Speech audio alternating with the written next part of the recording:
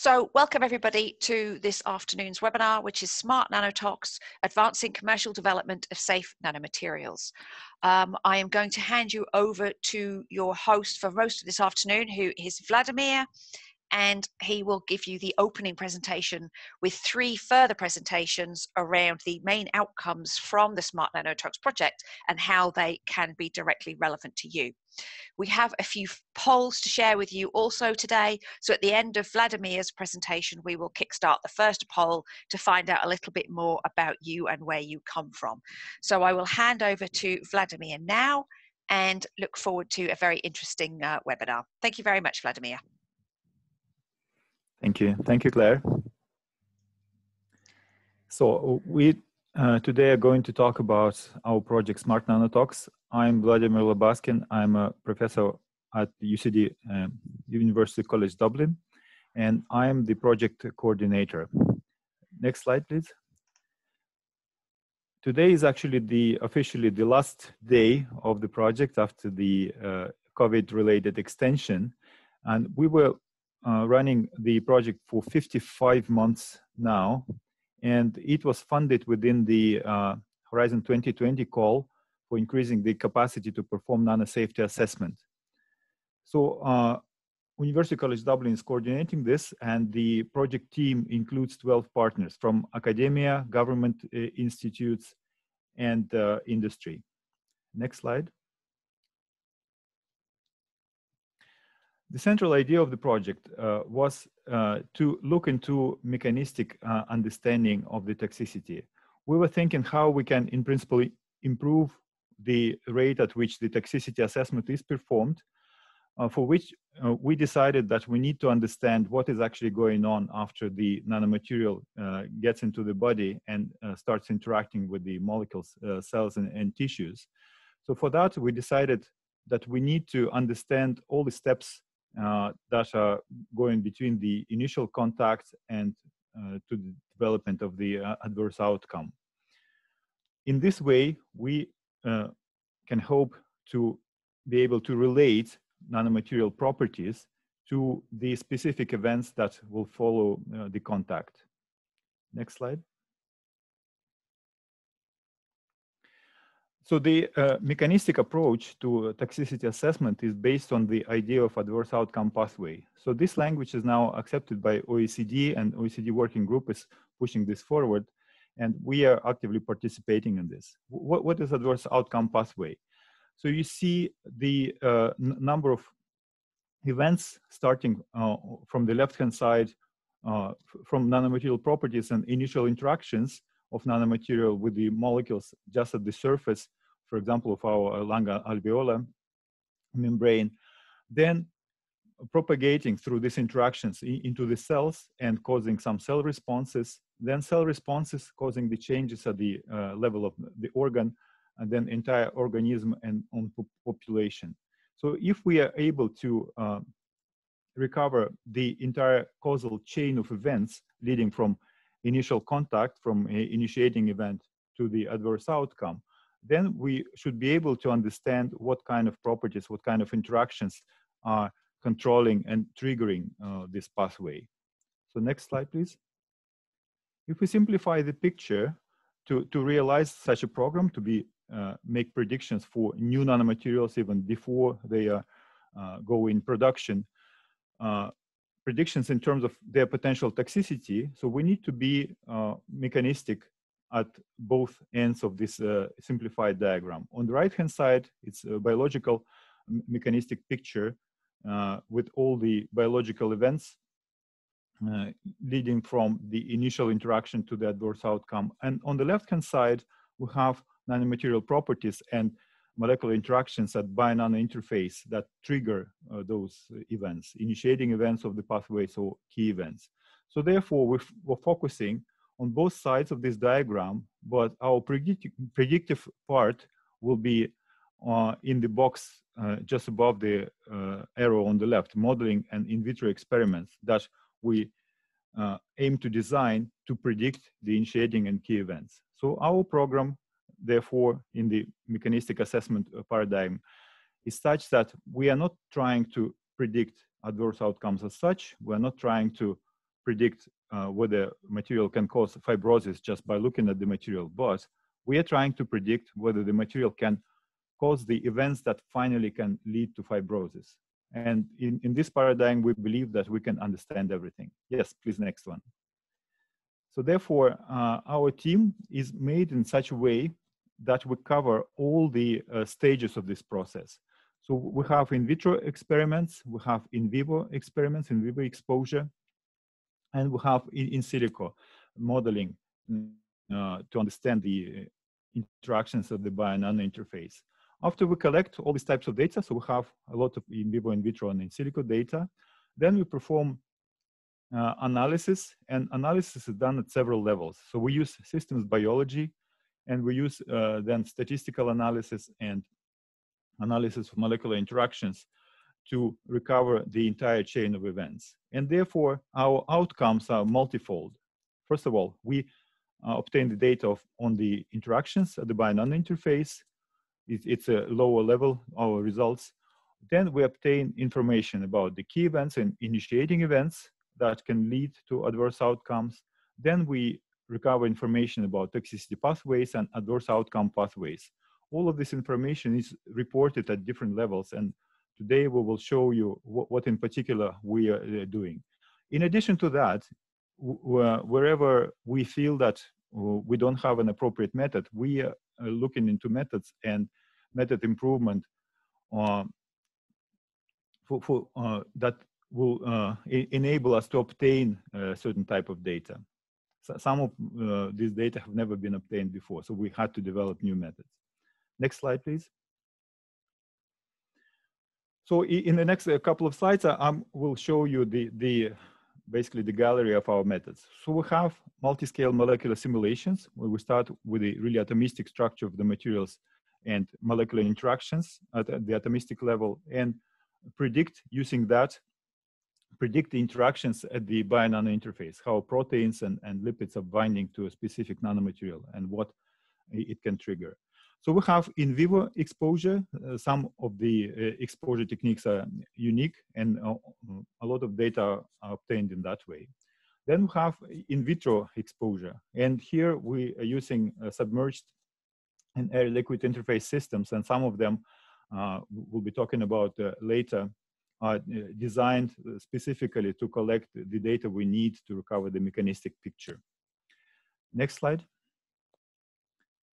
In addition to the data collection methods, we have this analysis method where we can try to understand, figure out what is actually happening after the initial contact. For that, we analyze the omics, transcriptomics, specifically proteomics and lipidomics, to understand the molecular interactions, recover gene regulation networks, but also we can track particles inside the tissues, and advanced labeling techniques were developed to enable us to track nanoparticles after the initial contact, to see where they go and what they actually do to the lung tissues. So our main focus was on respiratory toxicity. So what I'm talking about is mostly inhalation, exposure, and corresponding adverse outcomes. Next slide. So in this picture, you see actually how we specify that approach. So we've identified, when we looked into respiratory exposure, we identified 5 adverse outcomes that we would try to predict using initial interactions. This acute lung injury, chronic inflammation, cardiovascular effects, pulmonary fibrosis, and lung cancer, and identified a set of initiating and key events that can trigger those pathways, specific pathways. And then we design, if you click on that, Claire, next one. Yeah, so we design smart tests aiming to predict those initiating and key events for this specific adverse outcomes. Next slide. What kind of data and outcomes follow from our activities? First of all, we develop new concepts. As I said, mechanism-based toxicity assessment paradigm includes those strategy and lists of the data that need to be collected to understand the full mechanistic picture of the development of adverse outcome. We developed a number of methods for nanomaterial labeling, tracking, post-uptake characterization. We developed methods for realistic air-liquid interface exposure imitation, making aerosols and exposure quantification. We developed methods for binary interaction modelings, and we developed methods to analyze proteome, analyze pathway, and analyze omics data. We developed a number of models, predictive models in silico, QSARs for predicting molecular initiating events and key events, protein adsorption and corona models that we discussed in the later presentations. We collected a lot of data in vivo, in vitro, and in silico. And some of these data are data already posted. So some of them reported through OECD reports, and some of them are taken on by Next Horizon 2020 projects like Patrols, Nanosolvit, and Nanocommons. You can get access to the tools, protocols, and data through these institutions. Next slide, please. In terms of toxicology, we have described 5 respiratory adverse outcome pathways. They included in AOP Wiki. Gene expression profiles collected in vivo and in vitro have been reported to GEO database. Novel air-liquid interface systems to imitate exposure conditions are delivered through VitroCell. So Tobias's presentation will be next. New analysis protocols and computational models are included in Nanocommons knowledge base, and it's free to use for the community. And further information can be obtained through SmartNanoTox website. So next slide, please. In terms of nanoparticles, we've developed novel nanomaterial labeling techniques, protocols for corona analysis, algorithms for image analysis and colocalization, like post-uptake characterization. We developed ideas of protein corona-based fingerprints. So based on the protein corona of the nanoparticles, we can predict their activity. Nanomaterials tracking techniques. We developed a lot of computational tools and force fields, multi-scale for predicting corona and nanoparticle activity, and collected descriptors for over 60 materials. Next slide.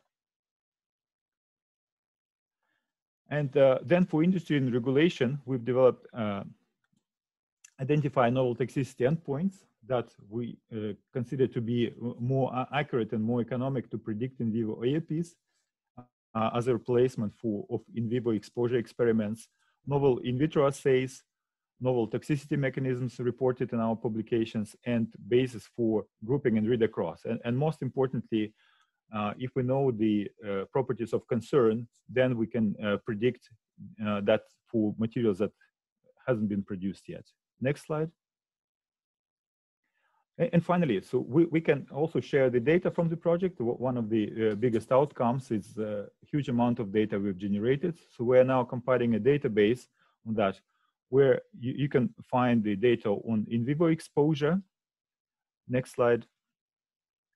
Data obtained from in vitro experiments, post-uptake characterization and tracking, omics, high resolution imaging, and liquid interface exposure. And next slide. Or in silico. So we've calculated various interactions between biomolecules and specific nanomaterials for over 60 materials, including oxides, carbon-based materials, and some other like silica, most common industrial nanomaterials. And I hope you'll get more details in the following 3 presentations where the specific outcomes will be presented to you. Thank you for your attention. Thanks very much, Vladimir. We're going to see if we can launch our first poll now. So I am going to switch this on, and hopefully everybody can see it on their screens and select something. This is just a little bit to find out more about you guys and where you come from. So if you can see the poll on your screen, we would invite you to select where you are from.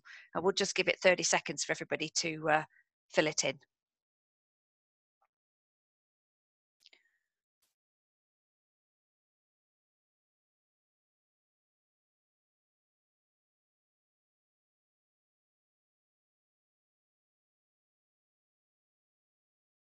So that's great. Nearly everybody has done now. I have resisted the temptation to commentate it like a horse race, as some things are faster to grow than others. So we have most of the answers in now. So I will end the polling and hopefully it will give you the result. Okay, I will share the results. So these are, you can see most of us in the room today are from research backgrounds, but we do have a few industrial participants, which is excellent, and also public body organisations as well. And I'd say thanks very much, because this helps us to understand who is coming in to find out more information, and it will certainly help us later in the webinar when we ask you a little bit more about what you want to see next. So I'm now going to, I think, stop the polling, which you should now not see that. And then we will go on to our next presentation, who will be Tobias from Vitrocell. So hopefully that is on your screens now, okay. And if you want to introduce yourself, Tobias, and we look forward to your presentation. Yes, thank you, Claire. My name is Tobias Krebs. I'm the Managing Director from Vitrocell.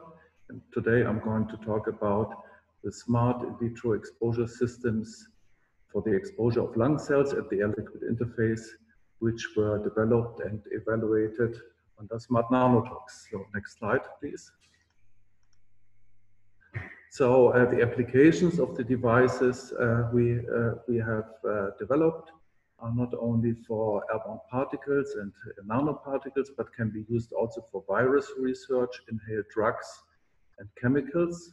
And the objective is to test those substances in vitro on cells from the respiratory tract. Next slide, please. So just a recap on the air-liquid interface exposure. So as you see in the left picture, the great advantage is that all components of the test material can reach the cells directly, as they are not covered with cell culture media. So the aerosol maintains the reactivity of the original compounds. It is therefore a physiologically relevant exposure.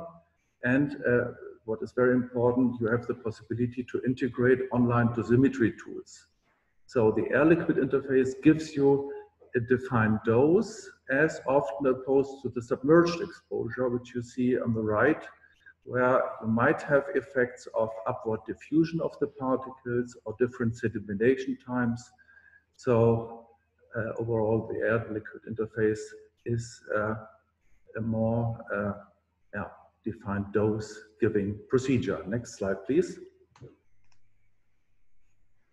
So under the scope of the SmartNanoTox project, we developed and characterized 6 different technologies, all related to liquid aerosols and dry powders, not to gases and complex mixtures, as this is outside of the field of the project. So I'm going to explain now all the 6 technologies. Next slide, please. So the first device is the cloud system. You see in the upper left the cloud system at the start of the project. And over the course of the project, we have developed this further as a new development with a touchscreen operation. It has a recipe and nebulizer database. It's a fairly automated process now. The big advantage of this device is that you don't need an external airflow. It's a simple operation. You have a small nebulization volume of 200 microliter of your suspension. It's easy to use. And the new cloud alpha, as we call it, maintains all properties which has the former cloud system. So here you see how it works. So you pipette into a nebulizer 200 microliter of your suspension. The nebulizer forms a mist, and then via single droplet sedimentation, the particles are deposited in approximately 5 to 6 minutes on the cell cultures. Next slide, please. Very important is that you can use the system with different insert sizes. They have, though, a different variability of insert to insert deposition. So the 6 well is at about 3%, the 12 well is at approximately 8%, and the 24 well is at 10% variation. Well, this is due to the size of the inserts mostly. And also you must know that this is still a very good value for an in vitro exposure system. Next slide, please. Then there was the task how we can work whenever we have scarce materials or very expensive materials. We then looked for a method to minimize the nebulization volume, and this is realized in the Cloud Max.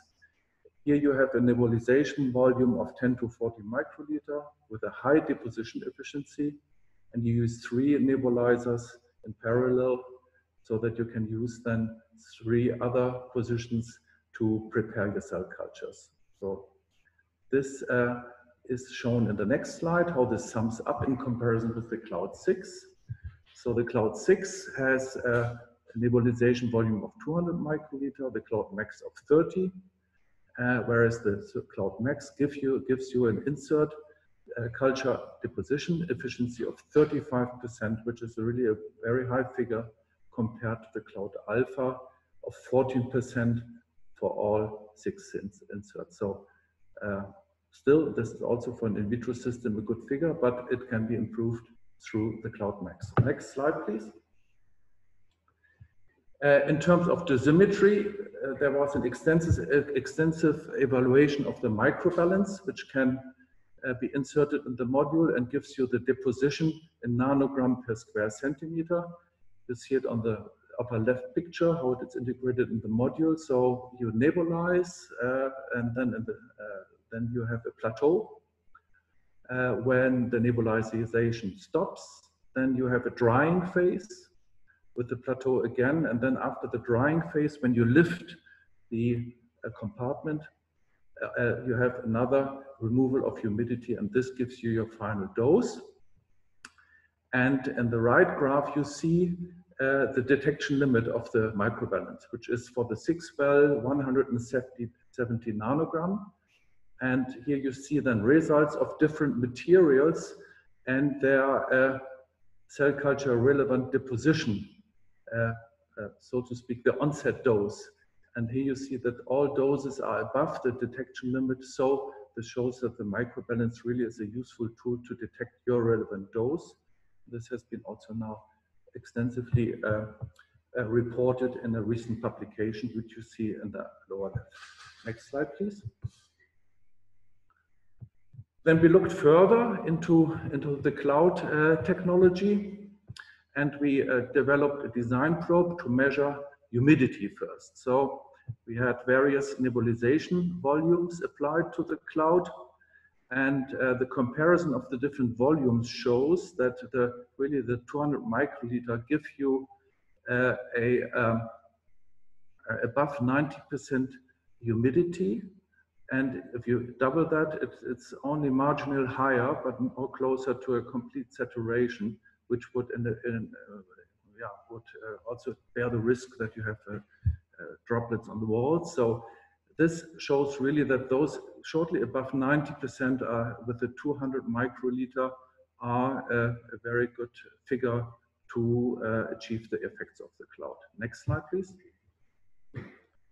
Then we also measured the particle concentration with the same probe. And you could see that you have initially a very high particle concentration, then it drops to a plateau where actually you are measuring only the humidity.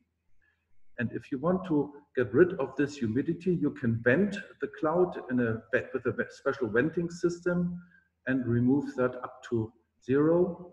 Alternatively, of course, you can open the cloud, but for hazardous materials, the venting, of course, is a nice add-on feature. Next slide, please. Now we go into the area of the dry powders for materials which you do not want to suspend. So here we evaluated the powder atomizer together with the powder chamber. And this is for relatively small numbers of materials, so 100 milligram per shot. So next slide, please.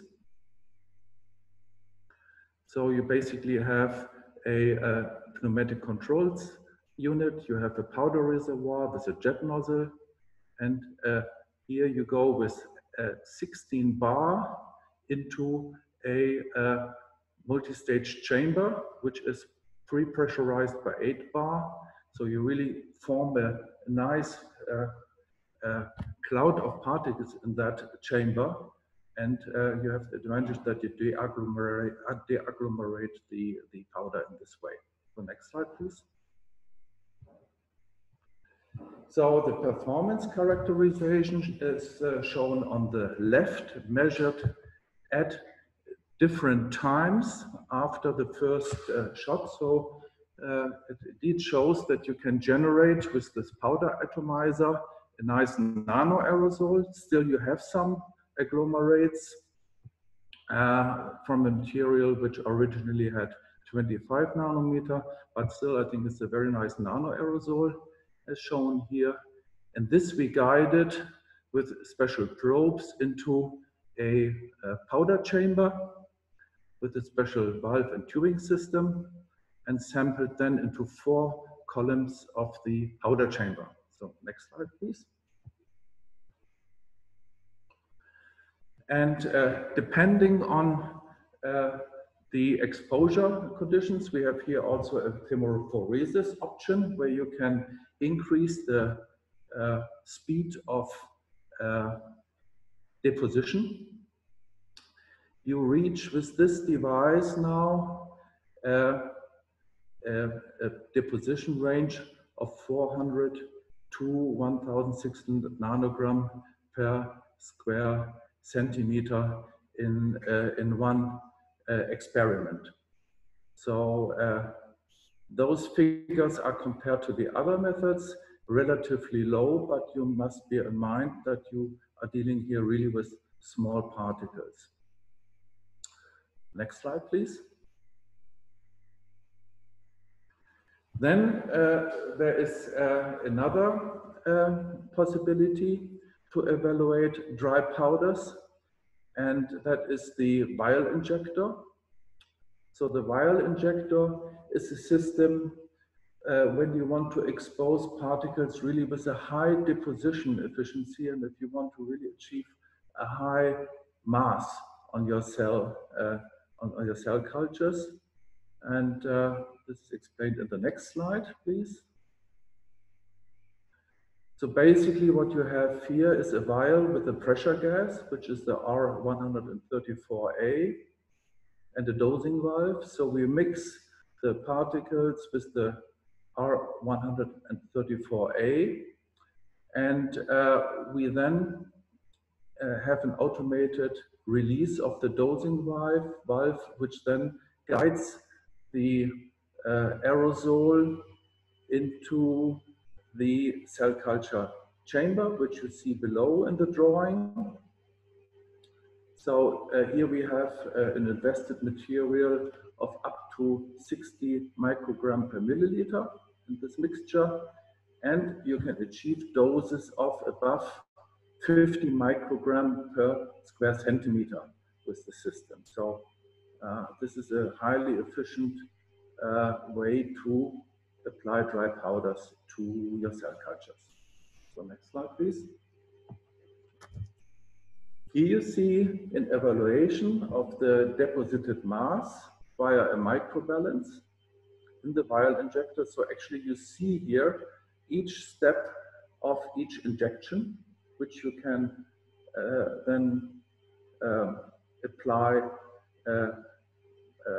10-fold or 20-fold. You can also have a waiting time between those different shots. So this then can sum up to a maximum deposition of above 550 microgram per square centimeter, whereas in the cloud we have 15 to 20 microgram per square centimeter. And as compared to the powder atomizer, the powder chamber, we have only 1.6 microgram per square centimeter. So really those three methods now really give you room to look at the effects under different conditions, depositions, and this then really depends also on your substance and on your goal, which material you want to use. So next slide, please. In summary, we can say that we successfully developed and characterized new in vitro exposure equipment. And for each of the devices, we have different technology readiness levels now. For the Cloud Alpha, Cloud Max, and for the microbalance, as well as the humidity and photometer assessment, we have really achieved the highest level. So this is a commercial product which is available for the users. It has also user manuals, and it has also operation hints and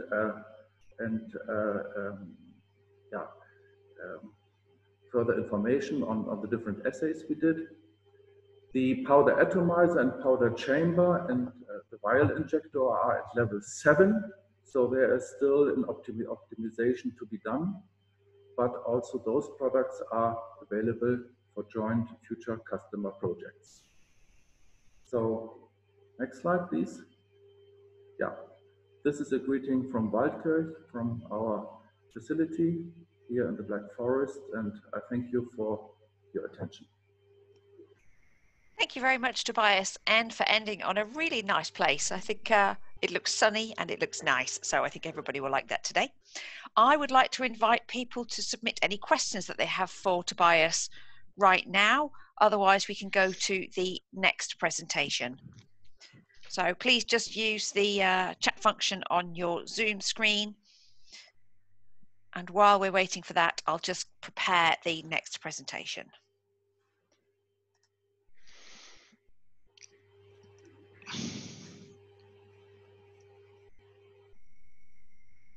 Now, it doesn't seem that we have any questions just right now, but that's no problem. So we'll move straight on to Mark from Dassault Systems. And if you can see the screen okay, please take it away, Mark. All right. Yes, thank you very much, Claire. So my name is Marc Meunier. I work at Dassault Systems, the BioVia brand. And today I will present work on prediction of nanomaterials toxicity from intelligent quantitative structure activity relationship. I am based in Cambridge. It might not be as sunny as where Tobias is. We wish. Next slide down, or can I do it myself? No, I can't.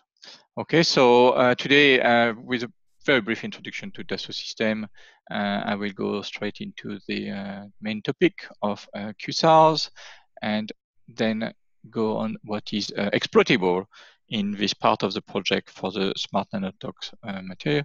So the nanomaterials and the atomistic models that we have developed during the project, some regression model, mathematical regression models, or so-called QSAR, then that have been built on experimental data generated by the experimentalists in vivo, in vitro, and using this, packaging those QSARs, then you would be able to test your own compounds, your own chemistry, and also show how we have integrated other outcomes such as the endotomic potentials and the modeling of the interactions, say from biomaterials, membranes, lipids, and nanoparticles. Next slide, please. So Dassault Systems is a large European software company, about over 20,000 employees worldwide now, headquartered in south of Paris. We are known for developing 3D design and CAD software, also a digital mockup or digital twin. It's a big principle for us, a big topic to work on. We're known for product lifecycle management, and so there's 11 brands such well known, such as CATIA, Simulia, SolidWorks, and the one I will present today is BioVia. Next one, please. So very important, as I mentioned, for us is to connect virtual and real. So connect the virtual experiment, in silico prediction, as well as real experiments. So we offer a lot of lab data management solutions, laboratory informatics, but also predictive science tools to either using QSAR, either doing molecular modeling, molecular simulations, and that in what is of concern today really about a deeper understanding of the material, the engineering nanomaterials. Right. So a deeper understanding of the, say, interaction between the nanoparticle and the lipid membrane to see how it would interact in the human bodies, predict product performance based on the model, how they would behave, trying to replace or reduce more physical testing, and being able to anticipate potency here, toxicity. Next slide, please. So the QSAR, the IQSAR, or so-called here quantitative nanostructure toxicity relationship, is really trying to find a link between the chemical and physical description of the engineered nanomaterials and its toxicity. Right? So we start with a bioactive nanomaterial, such as carbon nanotubes, TiO2 nanoparticles, and so forth. We make a physical description, and we use so-called descriptors, which are really characteristics, if you wish, of the material, such as its density, such as its shape, volume, and so forth. Some experimental descriptions, as well as in silico descriptions. So say it's a bond gap, it could be the hydration shell energies, and so forth. So once we have a complete list of physical description of the ensemble of material, and as Vladimir mentioned, we had selected 60 in this particular project, then we use machine learning algorithm to link those nanomaterials descriptors to the toxicity reported, measured by the experimentalist. Next slide, please. So the list of materials that we had in this project, and the 60, as I said, is chemically quite diverse, but we had carbon-based, so multi-wall or single-wall carbon nanotubes. It could be modified. It could be the length would also be different. They could be functionalized. There could be grafting of the various chemical functions on top. We also had an ensemble of nanoparticles, metal alloy type nanoparticles, which also could be grafted or used as pristine of various diameters. And those materials came mostly from other European projects, and the NanoReg 2, and the complete list and description can be found on those particular web pages. Next slide, please. So the real material that you used of produce, like carbon nanotubes here and nanoparticle and so forth. Next slide, please. And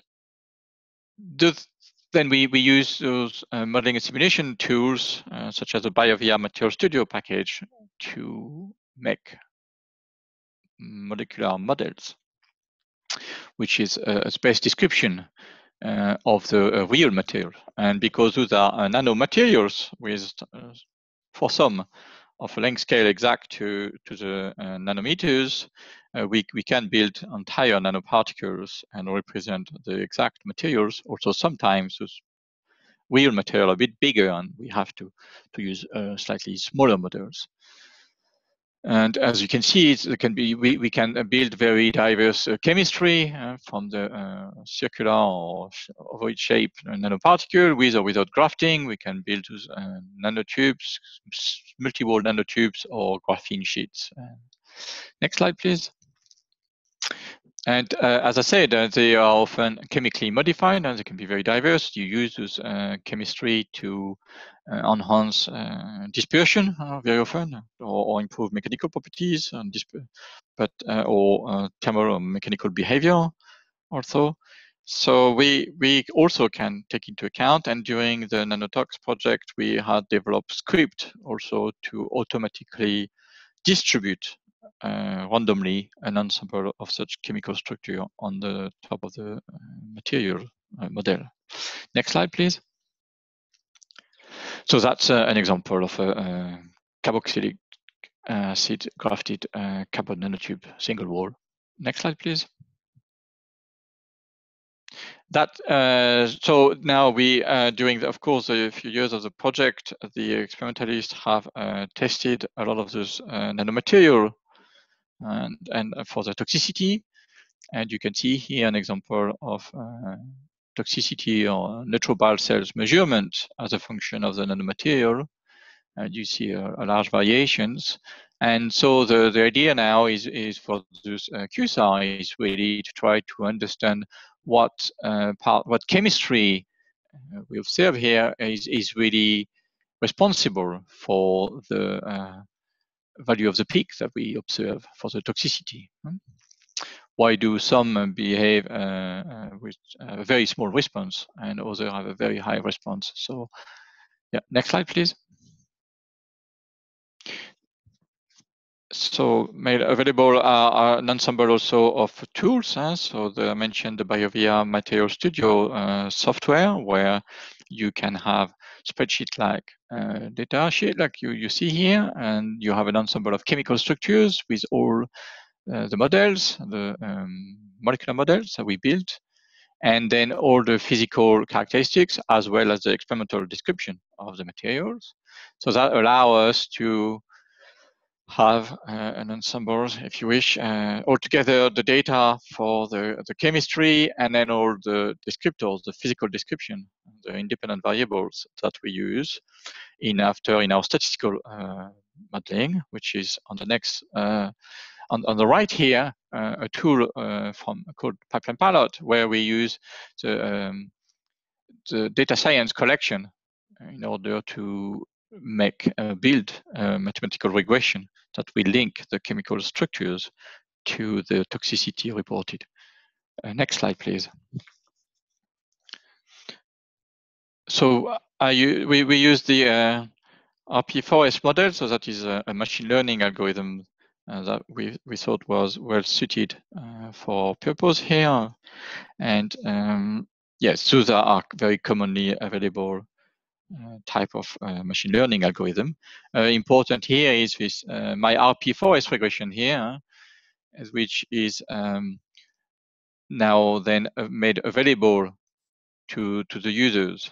So in this random forest can be reused directly. So the users would now plug its own chemistry or read a spreadsheet or database or the catalog or whatever, and then apply this particular, then would compute the descriptors, those physical, or enter some physical descriptors, some experimental data or some computed data, and then use that particular regression model now in order to predict toxicity. Next slide, please. In the next slide, we show the QSAR model itself. So that's the output of one of the spreadsheets of the toxicity data. There's 2.5 or nearly 2,500 points that were used to build and validate the QSAR. So on the left here, you see the validation and the actual regression versus the predicted response. So we have a very good R-square and the standard deviation here. You make sure you have nothing too far away. If you have some point a bit too away from the center here, then you don't go back and look at what chemistry can cause you trouble. But really, then you have a mathematical regression, mathematical equation that include all the important physical characteristics as well as some experimental one. So protocol, what I mentioned here, protocol setup, that's sacrifice day or the dosage. Of course, those are very relevant to the potency of the material, but also other things like how many carbon atoms you have, so the links, the chain lengths, of course, and so forth. Next slide, please.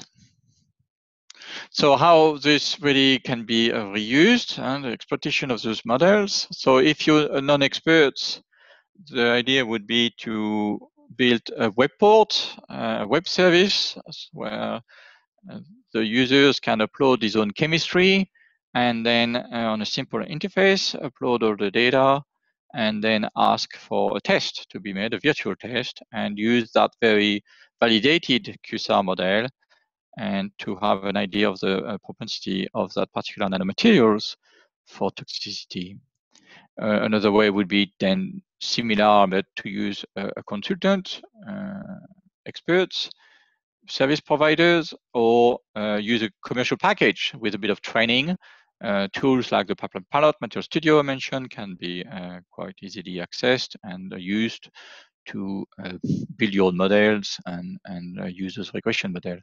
If you're a QSAR expert now or toxicologist, work in health and safeties, you might be interested also to use those QSAR models and then either run them as a consultant, as a service, or also to improve upon them or to make them more tailored to a particular type of chemistry you have. So if you only really concerned with metallic nanoparticles, the data regarding carbonate material might not be of interest or might also not be as good as training materials for your particular data set. So in this case, the expert could also refine the chemistry and change slightly the equation and improve upon it for a particular family of chemistry.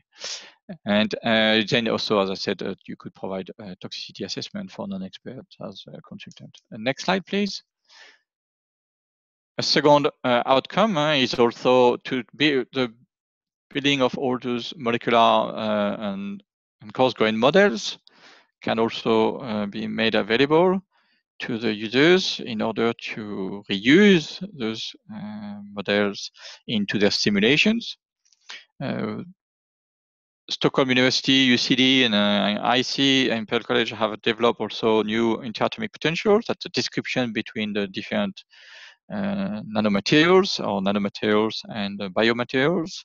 So that's also something that's been well validated. There's quite a few publications can be found on this topic. And so those models and interatomic potentials can also be reused. Next slide, please. And I think Vladimir also mentioned the Nano Commons, this knowledge-based data repository centers where we upload most of our experimental and in silico data. And also another tool that was developed was a nanoparticle protein corona tools to measure the absorption energies and rank the protein by their binding affinities. So this also sort of little molecular tools that can be reused by the community. And next slide, that's it. Thank you very much. Thank you very much, Mark. And again, while I switch over slides to the next presenter, I just ask if anybody submit any questions they would like using the chat function.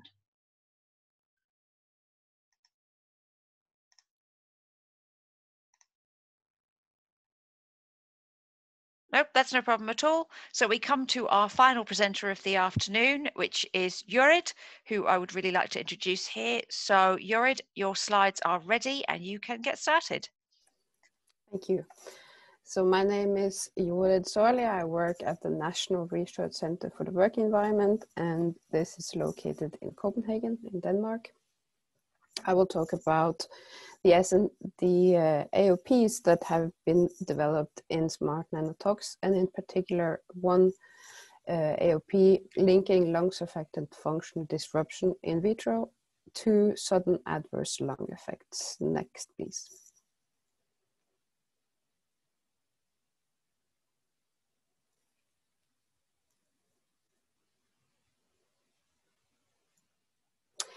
So the target audience for the talk today is mainly to help support the future of regulatory frameworks for AOPs. So in this review paper that has been published by authors also from SmartNanoTox. We look at what can be done so that AOPs can be used for regulation. In the paper, there are 9 central recommendations for promoting the development, use, and acceptance of AOP as a framework for manufactured nanomaterial decision making. Also, people that work with lung toxicology should be interested in this talk. Next, please. So, as Vladimir already said, one of the main contributions from SmartNanoTox were the AOPs that we developed. So all the AOPs are focused on inhaled materials, and they have diverse endpoints, such as fibrosis, lung cancer, cardiovascular disease, and acute lung toxicity. The AOPs are can be found in the AOP wiki. And further description and discussions can also be found in this open access review that has been published recently. Next, please. Here is a figure from this publication. As you can see, I have highlighted to the right side the adverse outcomes that we predict with these AOPs. Even if we have very different starting points, there are a lot of interaction between the AOPs and some key events that can link to many different adverse outcomes. Next, please. So the one that I will talk a little bit more about today is acute toxicity. So the acute toxicity that we discuss now is sudden adverse lung effects. So these are effects that start shortly after exposure. So they include symptoms like coughing, tightness in the chest, difficulty breathing, and these symptoms can lead from vomiting and fever, so flu-like symptoms. The symptoms can either be resolved by themselves, but in some cases they can lead to more serious lung injury and lasting effects. Next, please. So the AOP is the number 302, links the molecular initiating event, the substance interaction with lung surfactant, to the adverse outcome, sudden adverse lung effects. Next, please. And one of the outcomes of the SmartNanoTox was that we wanted to find some smart assays that could be used in key events of AOPs. So for this AOP, we are using the constrained drop surfactometer, and it can measure the first key event in this AOP, the disruption of lung surfactant function. Next, please. So to understand the function of lung surfactant, we have to go through some basics. So during the breathing cycle, the lung volume goes down. And what happens in the lungs is that as your surface area becomes smaller, this reduces the surface tension at the air-liquid interface. These black pictures represent what happens in the in vitro method. So a drop of lung surfactant is reduced in the same percentage as when you are breathing, and also the surface tension goes down as the area goes down. Next, please. Then as you take a breath in, your lung volume becomes larger, and this also increases your surface area. And when this happens, your surface tension at the air-liquid interface goes up. Next, please. So in this AOP, the first step, as I said already, is the substance lung surfactant interaction. So any substance that you inhale into your lungs will come into contact with the lung surfactant. This is the first barrier that is between air and the blood. The first key event, the disruption of lung surfactant function. If this happens, this can lead to the alveoli to collapse. And then if you take a deep breath in, this can reopen your alveoli. However, when you reopen the alveoli, this can cause shear stress on the cells that are the barrier between the lung, the air and the blood, and can cause small breaks in this barrier. And this can lead to bleeding into the lung. Here you have a backwards arrow in the AOP because components in the blood can further disrupt the lung surfactant function. Next, please. You could also take a different pathway, so the alveoli that collapsed, you may not be able to open them again. This results in a reduced lung volume and impaired oxygenation of the blood.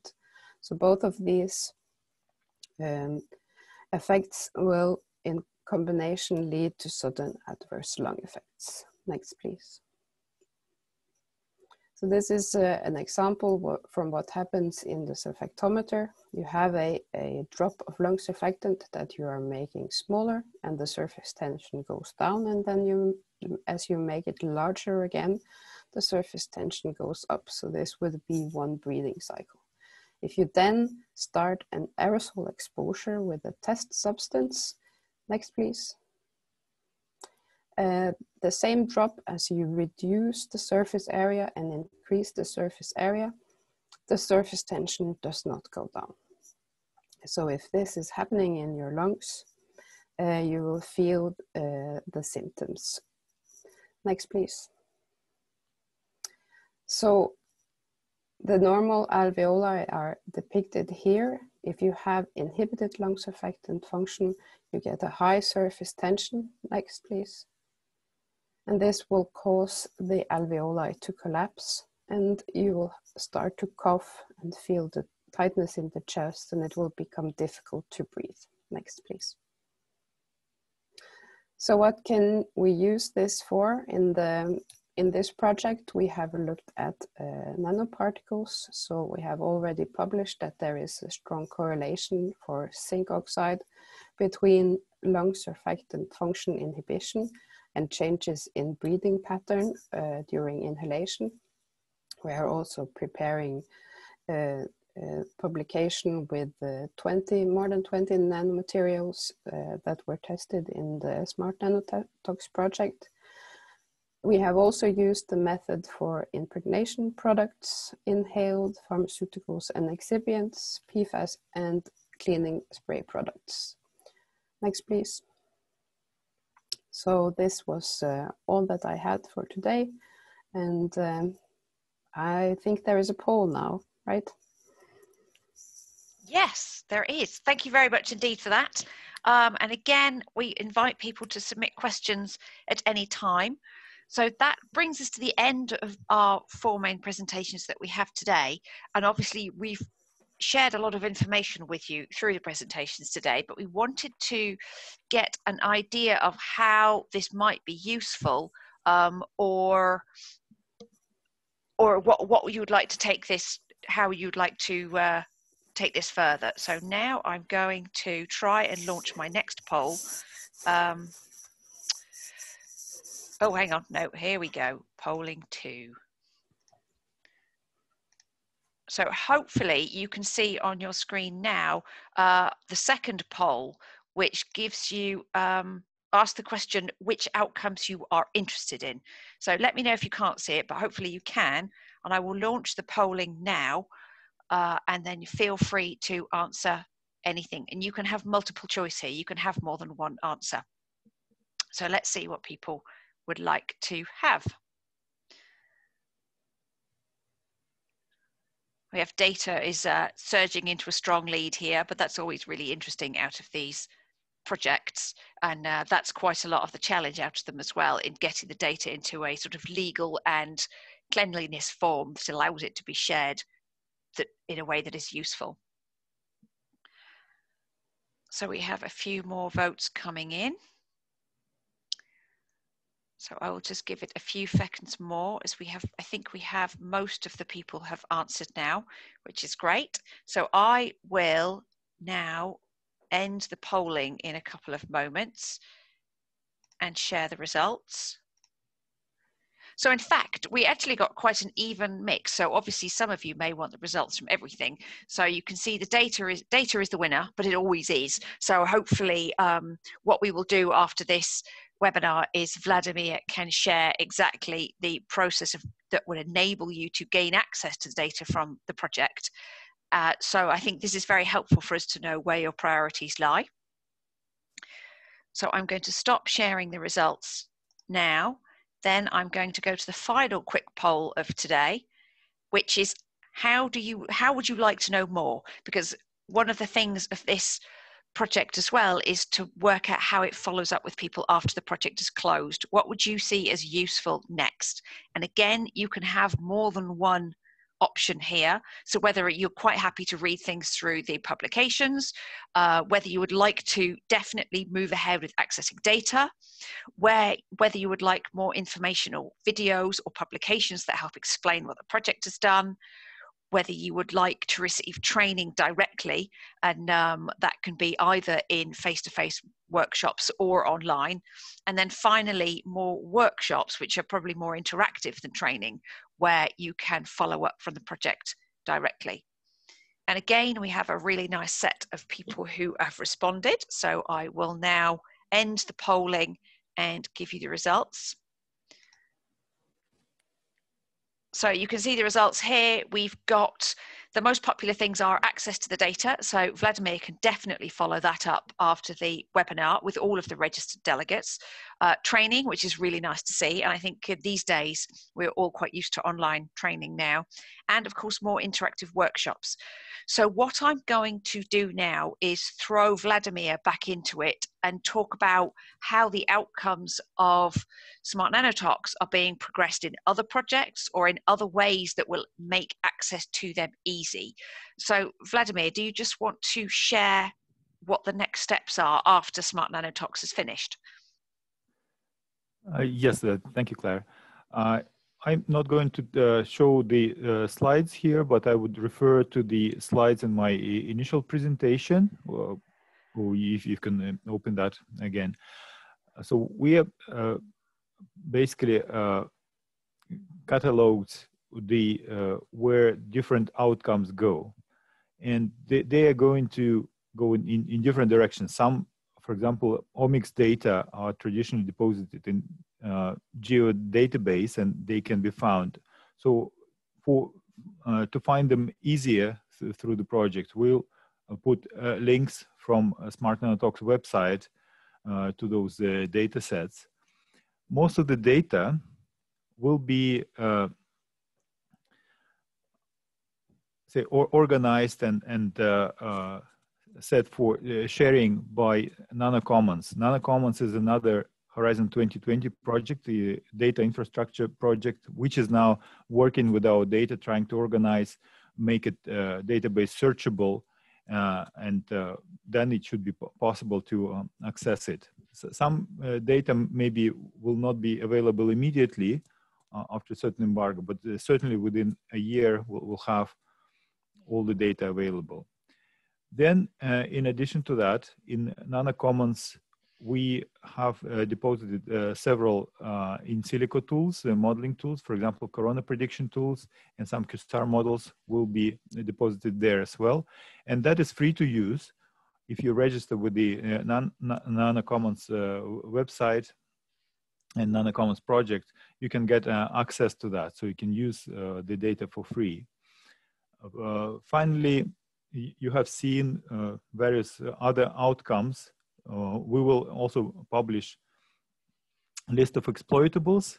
That is going, we're nearly finished that, so it's going to be posted on the project website, where we list all the tools and methods and protocols we've developed. So that is going to be over vitro cell products, but other partners also have developed in vitro tools that they're ready to share or to sell if you want to purchase some of the devices. And like Institute, Josef Stefan Institute in Ljubljana is one of those partners.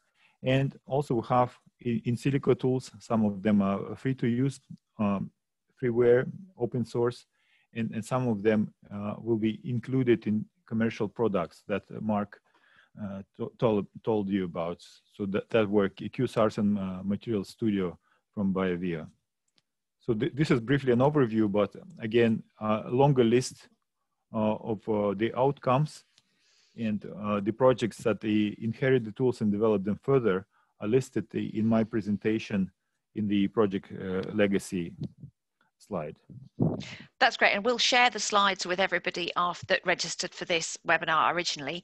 And we have a question in which I'm going to pose to you, Vladimir, and it says, how do you handle the variation of nanomaterial characteristics from one supplier to another? An example being carbon nanotubes, which are quite complicated materials to characterize and generally have quite a wide intra-batch distribution in terms of diameter, length, curvature, etc. So what can be concluded from prediction or simulation, and without even considering their tendency to form bundles or aggregates? Mm-hmm. Mm-hmm. So right now, what we have, that is also can be found on the project website. We have a list of materials with the about 30 different carbon nanotubes with the variations made on purpose and in a well-controlled way. So there we can have already an idea of how the variation of like surface functionalization, thickness or length or rigidity influences the characteristics. So we try to kind of extract it from the data from well-characterized materials. Okay, so that should be already obvious from the models. But if we talk about, as in your question, if we talk about more realistic materials where we have intra-batch variation, so that is yet to be implemented. So we didn't address this at all in SmartNanoTox, but in the follow-up project in Nanosolvit, for example, that is running now. These methods will be developed further. So we will look at material heterogeneity and we'll try to adapt the same models to more realistic materials, like take into account like surface heterogeneity or length heterogeneity, and not only mean size of the material, but the size distribution. So as of now, I don't know of any models actually including this. The only information we get is from different materials that we characterize separately and then put into the same predictive model. Thanks very much, Vladimir. So I think that brings us to the end of the webinar if there are no further questions. So I would like to thank all of our presenters for their hard work in preparing the information that we shared with you today. And as I mentioned before, we will follow up by sharing the recording and the slides, plus contact details of Vladimir, so that you can ask directly in terms of follow up on some of your questions, particularly around the data access. So Vladimir, did you want to say anything else before I close the webinar?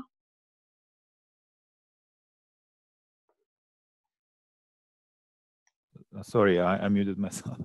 So the simplest thing is to just go to the project webpage. It will be maintained even after the end of the project, and we will post project outcomes and links to the products and a list of exploitables there. So if you're interested in any specific things, so we are available for consultations, for training, or for discussions, further discussions about these methods or results. Okay, so I would say the best way to contact us, yes, through the project website and addresses given there. Super. Okay, that's super. So I'm going to say thank you very much to everybody that attended today, and thank you again to our presenters. You are now free to go and get your afternoon or morning coffee depending on where you are, and we look forward to seeing you at the next meeting. Thank you very much, everybody. Thank you, everyone. for Thank you, organizing Claire. this. Thank you. Bye.